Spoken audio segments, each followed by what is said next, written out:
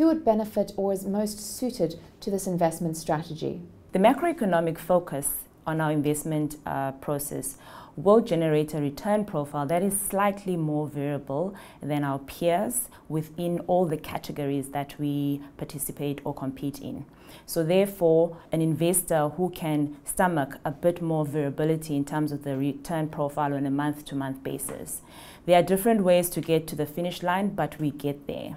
Another investor that can benefit from our strategy is one who understands the need to not be heavily reliant on credit. Most of our peers are reliant on credit, making us a decorrelator or a diversifier from our peers. So our portfolios can be very useful as a building block within the broader product set.